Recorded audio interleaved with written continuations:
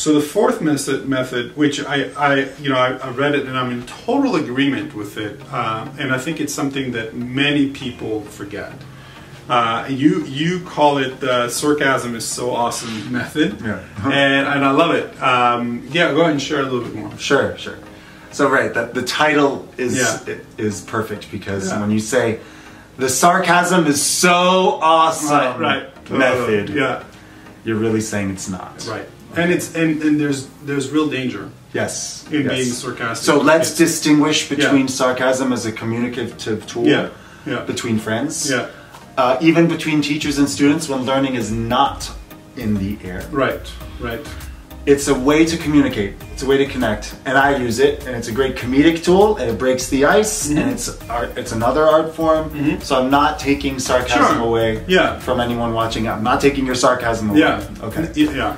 It has to do with the learning spaces. Right. When the learning is when we're in the throes of learning. Yeah. When learning is in the air, we have to realize that learning is the ultimate act of vulnerability. Yeah. We're opening up our hearts, and we could be devastated or embarrassed, or have anxiety or feel upset or sadness if we can't get it right.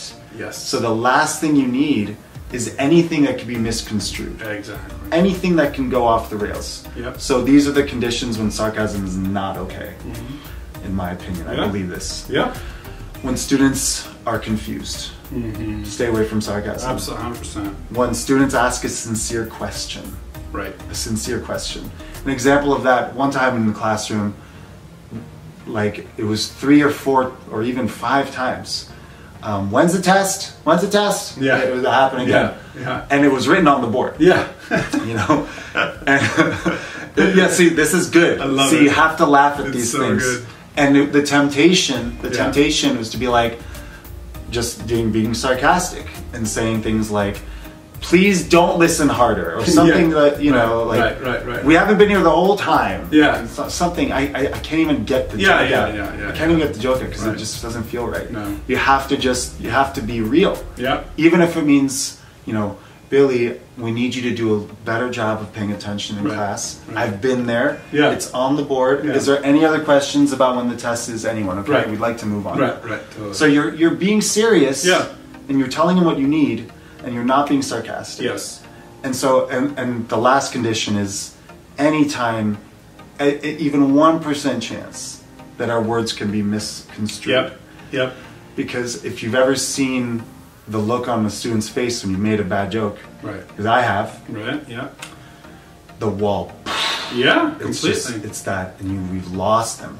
Well, we've lost them. And the other piece about sarcasm is that a lot of times our kids are not actually developmentally ready for some of our sarcasm, right? Especially young kids. Yeah, especially young kids, and so, and even in high school, you know, I thought they're more. I've seen, like, you know, teachers have, you know, done it as well, where you're being sarcastic and kids are sort of laughing with you, but you're not 100% sure if they totally get it. Right. You know what I mean? Like, and so because they don't want to be, you know, left, you know, alone or look like they don't get it. Right. And it can add a level of it can add murkiness to the relationship. And so I try to stay away from it mostly. However, for sure, it can be used as a comedic tool. But I love that you delineated and showed, hey, this is where it's ought to be completely avoided. Because they'll personalize it. Yeah. And it's a problem. Yeah. And if that wall goes up, if they become bitter, that's the result. Oh my gosh, yeah. They become bitter, and they'll have their guard up. Yeah. And we've lost them. Yeah. And it can sometimes be very difficult to get back. Yeah, it's very, very difficult to get back, and that's where a repair attempt is really powerful, you know, trying to apologize or whatever, but yeah, it is. It's hard to get that back. Yeah. All right, so the next method is do you speak body language method? Yeah. I love that title. So, absolutely, yeah. This happened on the plane today. There was a dad and his daughter, and she said, Dad, look at this. Dad, is this pretty, Dad? And he was doing this, right? Yeah. Right? Yeah. And so, this is an art form too. We have to learn how to reconcile this thing. Yeah. Because even imagine during this whole time, I'm making eye contact with you, but I'm holding this. Yeah. Yeah, right. That's a great point, Ronnie. Like it wouldn't fly. Right. So everything that we do in body language matters. Yes. Or like here. Yes. That we close a computer. Yes.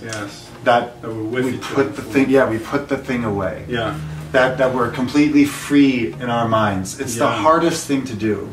That you're not just waiting for your chance to talk. Yeah. That you're curious and have your empathy open. Yes. And these types of things really matter. I once had a mom call me from watching the videos. Yeah. And she said something, this was a video from 10 years ago. She said, when a student asked the question, I was just like, yeah, what was that? I stopped writing. Yeah. Yeah. What were you asking? Boom. Boom. Yeah. It's an impact move. Oh, 100%. Boom is impact move. Yeah. And it's being fully there with them. Yes. And that energy matters. Yeah. Probably more than the words. Right. Because they're the first thing that happen, the first thing that goes on. Yeah. And it's the thing that can sustain. Yes. You know? And so. Well, 95% of communication is nonverbal. So being able to shift your body, being able to move, being able to get down to their level, being able. I mean, that's a good one. All of those things, and then the eye contact, right? All of those is huge. Yes. Yeah. So that's really important to speak that language. Hey, it's Robert. There is a problem recording number 6 on the Response Ninjas. So it's a chance for me to come outside this beautiful day and talk about what it is. And it involves this ladder. So this is Response Ninja Methods number 6, called the I see you, hear you, and know you method. So one of the kisses of death for any teacher is when a student says that they're bored or disinterested or are disengaged with whatever topic that we're presenting.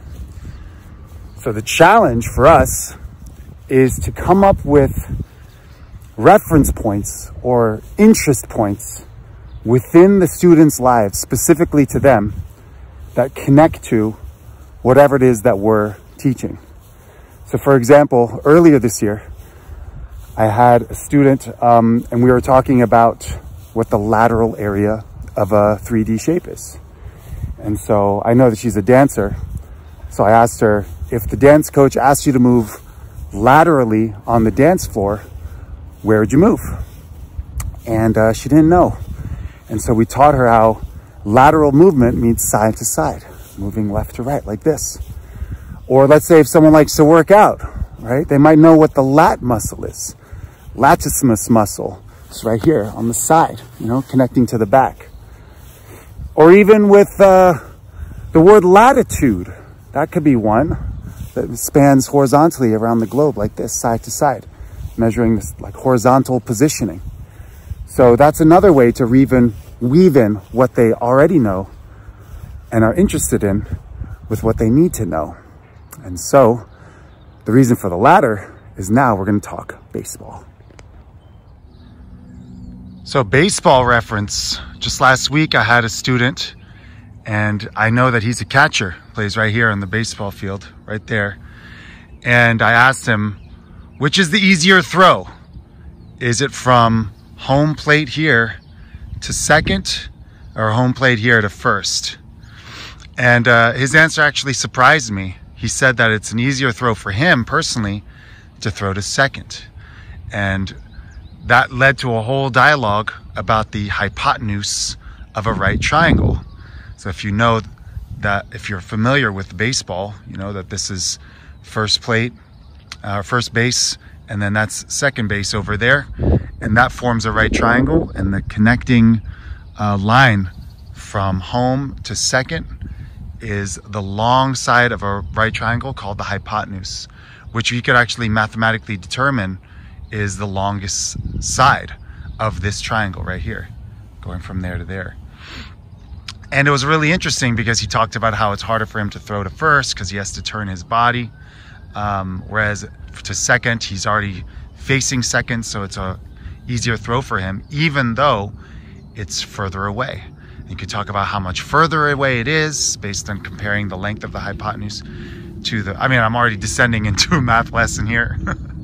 So, I mean, look, that's basically the idea. It's I wove in or weaved in a reference to what he already knows, and it got him interested. So anytime that we can see our students, hear them, understand them, paint a picture based on their understanding of a certain topic, then we're winning, because it's not something that's distant for them. It's something they can actually latch onto and understand and hold on to and actually be memorable and stick over time.